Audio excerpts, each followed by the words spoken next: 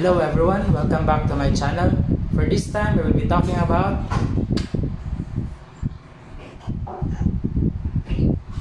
so sit back, relax, and enjoy the video tutorial. Before we start, I have here some objects.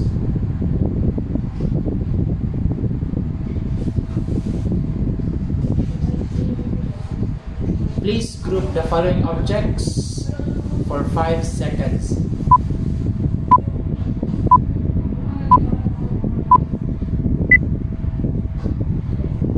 How many groups are there?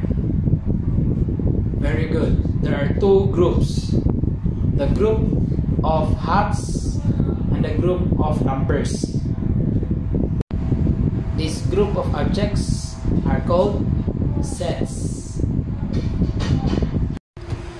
Now, let's learn more about sets. First, let's differentiate sets and well-defined sets. Sets are collection of objects, while well-defined sets are collection of objects that share common characteristics. To make it simple, sets are collection of general things, while well-defined sets are collection of specific things. For example, for set, we have set of colors, while for a well-defined set, we have set of primary colors, and these are red, yellow, and blue. To write that one, we denote a set using a capital letter. So you can choose any letters to represent your set. For this one, I choose capital letter C because of the word colors.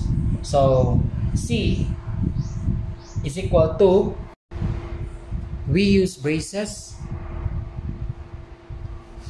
to group the elements of a set, and to separate the elements we use commas. If a set contains many elements, we often use 3 dots. These dots are called ellipses. For the second example, we have set of buildings. And for a well-defined set, that would be set of SM Mall buildings.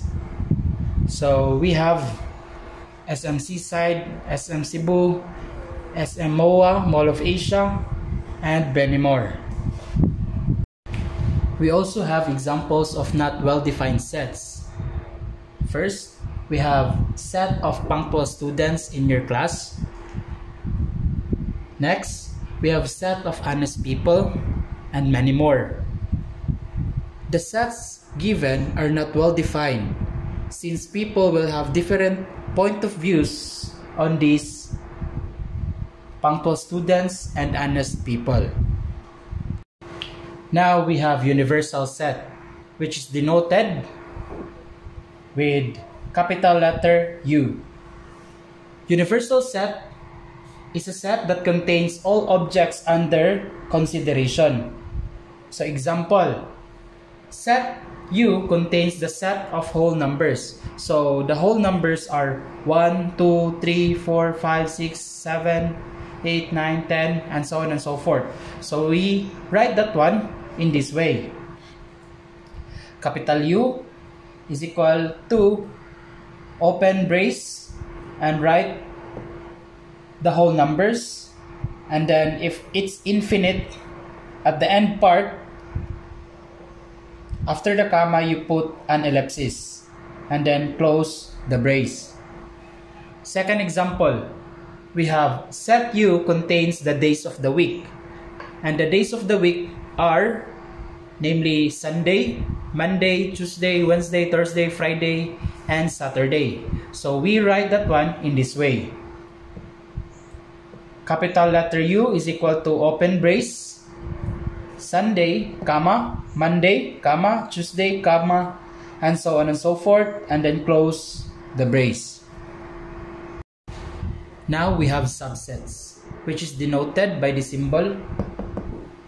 Given any 2 sets A and B, if every element in B is also an element in A, then B is a subset of A. So we can write that one in this way. B is a subset of A. Note, every set is a subset of itself. And empty set, which is denoted by the symbols, is also a subset of every set. So, for example, we have R is equal to 1 and 2. So the possible subset R itself, each element of that set, we have 1, we also have 2, and the empty set. Example number 2. Let's try to identify which sets are subset of set O. Set A are red, blue, yellow. So element red is found on set O. Element blue is also found on set O, while element yellow is also found on set O. So set A is a subset of set O. Next, set B are yellow and blue. Element yellow is also found on set O, while blue is also found on set O. So set B is an element of O. Set C are blue and black. Blue is found on set O, while black is not. So C is not a subset of O. Set D is orange. Orange is not found in set O, so set D is not a subset of O. Set E is equal to red. Red is found on set O, so E is a subset of O. Set F is equal to empty set. As we all know, empty set is a subset of every set.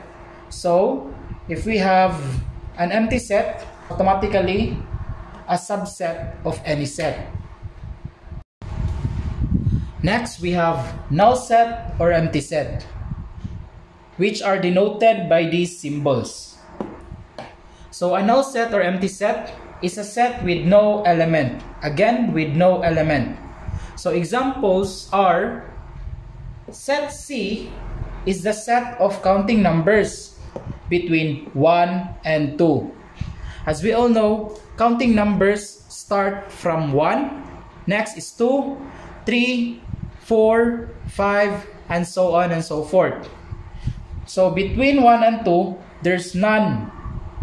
There's no counting numbers. So we can write that one this way. Set C is equal to an empty set, or set C is equal to a null set. Example number 2. Set H is the set of months with 32 days. And as we all know, there's no month that is having 32 days. So it's only until 31 days. So there's none. We can write the answer in this way. Set H is equal to an empty set, or set H is equal to a null set. Next, we have cardinality of sets, which is denoted by the symbol. So cardinality of sets is the number of elements in a set. So again, number of elements in a set. So we will just count the number of elements, and that is the cardinality of sets. So examples. Set B is the set of vowels in English alphabet. So the vowels are A, E, I, O, U. So solution. Set B is equal to A, E, I, O, U. So the answer will be cardinality of set B is equal to 5. Again, cardinality of set B is equal to 5 because there are 5 elements. Next, we have the concepts of sets. There are 3 concepts. First, we have union of sets. Next is the intersection of sets. And lastly, we have difference of 2 sets. For the concepts of sets, first let's talk about union of set. So that is denoted by this symbol. Union of set is the set of elements that is the combination of 2 or more sets. So for example, if set A are 1, 2, and 3, and set B are 1, 2, 4, 5, and 6, then union of set A and B are 1, 2, 3. Next, let's go to B. 1 is already written, so let's not write it. Let's not write that again. 2 is already written, so let's not write that one again also. 4, write that one. 5, and then 6. For example number 2, if set A is equal to A, B, C, D, E, and set B is equal to A, E, I, O, U, then the union of set A and set B are A, B, C, D, E, I, O, U. So we get that one by copying all the elements of set A, B, C, D, E, and also copying the elements of set B, which are still not written. So we have I, O, and U. Next, we have intersection of sets, which is denoted by the symbol. Intersection of sets is the set of all elements common to both sets. So again, common to both sets. Example. If set A are 1, 2, and 3, and set B are 1, 2, 4, 5, and 6, then the intersection of set A and B are 1 and 2 only. Why? Because the common element of set A and B are only 1 and 2.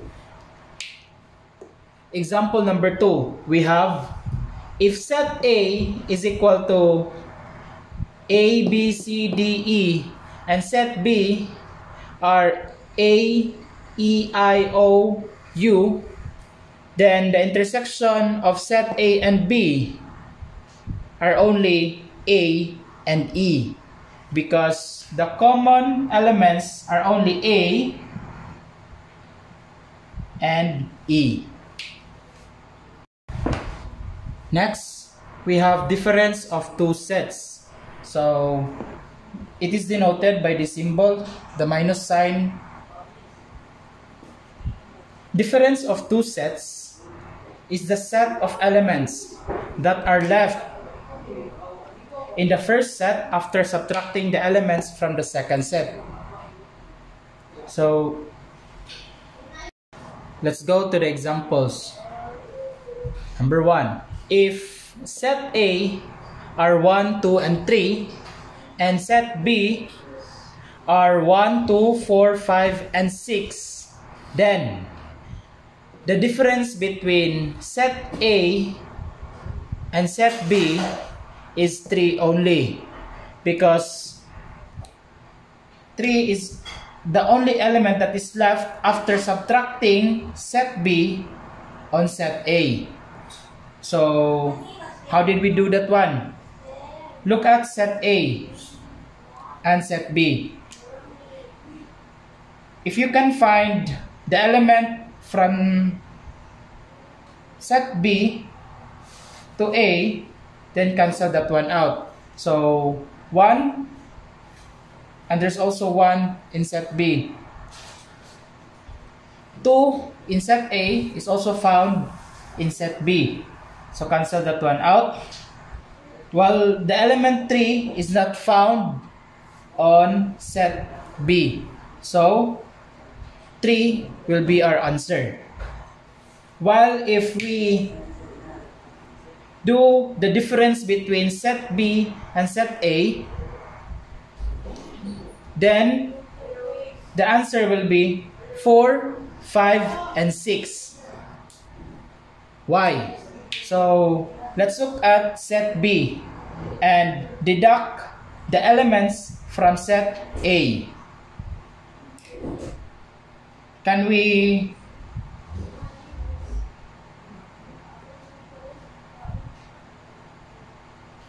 identify, let's identify the following elements. So 1 is also found on set A, so cancel that one out. 2 is also found on set A, so cancel that one out. 4, 5, and 6 are not found on set A, so 4, 5, and 6 will be our answer. So that's it, class. Thank you for watching. I hope you've learned something from this video.